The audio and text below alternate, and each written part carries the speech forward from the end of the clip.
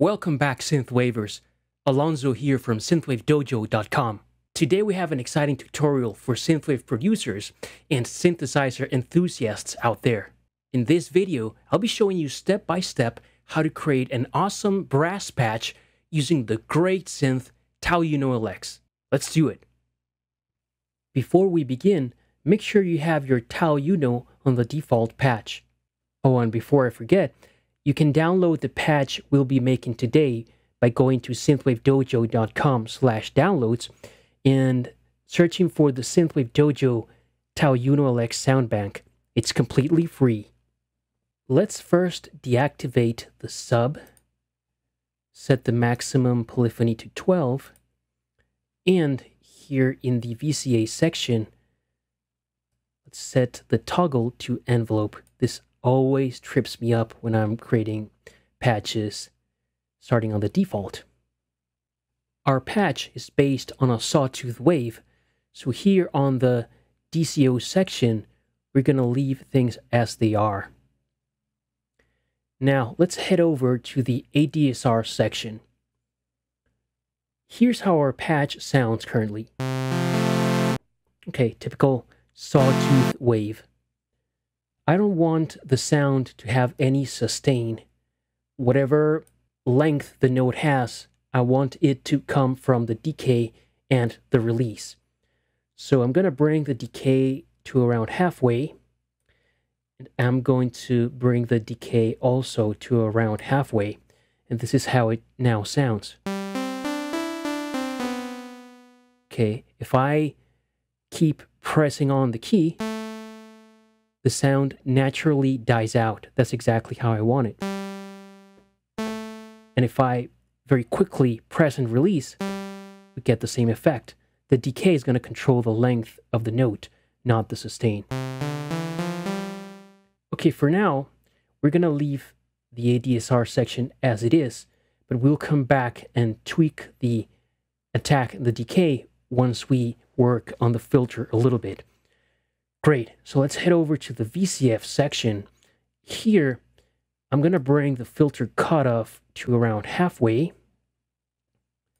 And then I'm going to bring the envelope amount to about halfway too. This is how it sounds now.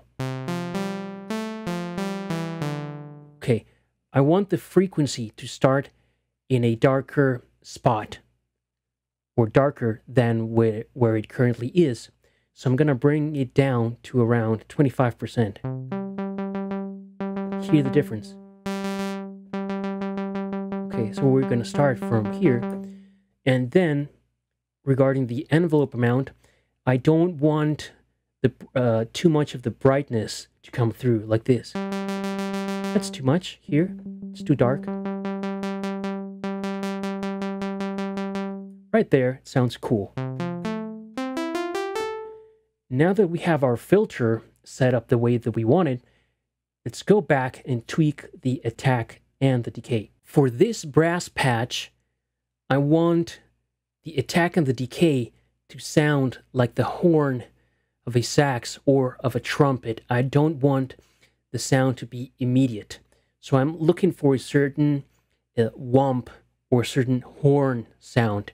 So I'm not going to look at the values here in the that I can see on this screen while I move or adjust these controls. I'm just going to tune it by ear.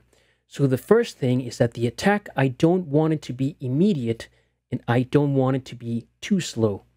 For example, here it's too immediate and here it's too slow. So I'm going to start increasing the attack until I get to a point where I feel is right for what I'm going for.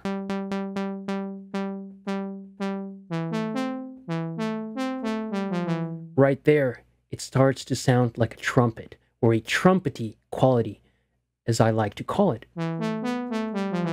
It could be slower, but then that would be useful for slower melodic lines or for slower music, if you will. Something more up-tempo or where you want to play quicker notes. it would be better to have the attack a little quicker like this. Now let's adjust the decay and give it the wump, or the body of the trumpet that I'm looking for, the horn. Check this out. Right there, we don't have any body or any horn. And here, neither, right? So I'm gonna increase the decay. Right there, it's nice. Here's a very short horn. Right there, it's nice.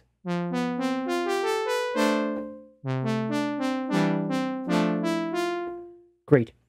Now, I want to give it a little bit more of release so the notes don't die out as soon as I, well, release my finger from the keys. Okay.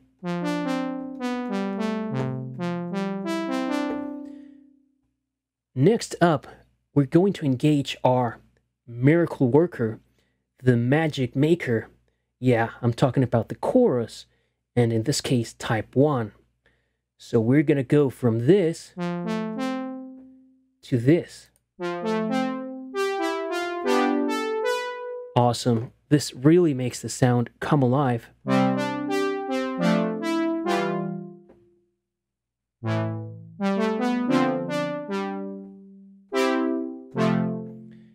But we're not gonna stop here. I want to give this sound just a little bit more movement and a little bit more of a horn character or a brass character. And I want to give the sound just a little bit of vibrato. So for that, we're going to head over here to the DCO section. I'm going to increase this LFO control all the way up just so I can hear the effect at its extreme. Of course, that's horrible. Then I'm going to come down here to the LFO section and I'm going to tweak a few parameters. Regarding the trigger mode, I don't want it to be synced nor free. I want the LFO to start every time I hit a key. Then, in terms of the rate, I don't want it too fast nor too slow. Too fast, too slow. Probably there.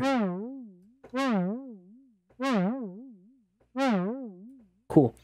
I don't want the vibrato to come on immediately after I strike a key. I want it to come on just a little bit behind a key press. So here, it's immediate. And here, it's taking too long. So probably here it's nice. Now let's go back to the LFO amount and tweak it further. I'm going to bring it all the way down. Then press a key and tweak by ear. No vibrato there. Too much. Right there.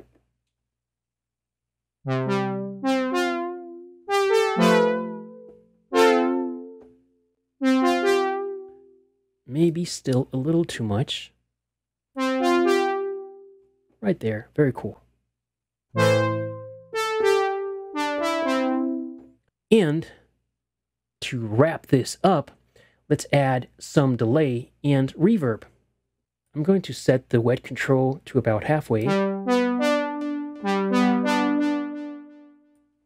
Remember to sync this to a particular subdivision while working on a track. Let's give it some spread. A little bit of feedback.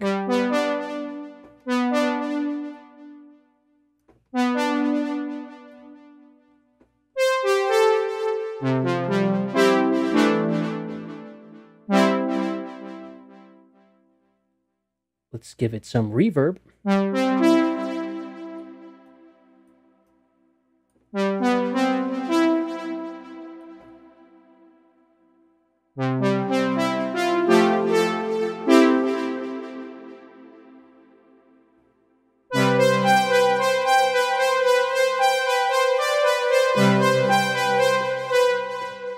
nice.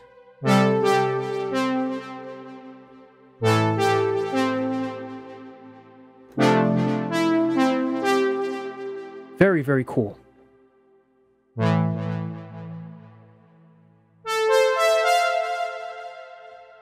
You know it's coming.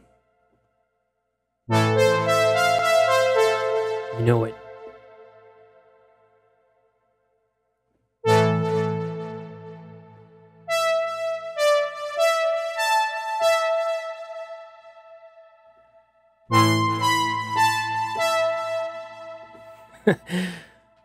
And there you have it, folks. You've just learned how to create an awesome brass patch using TAL U NO LX. I hope you found this tutorial helpful and inspiring. Remember to visit synthwavedojo.com/downloads to get your awesome free TAL U NO LX sound bank. Until next time, keep synthwaving.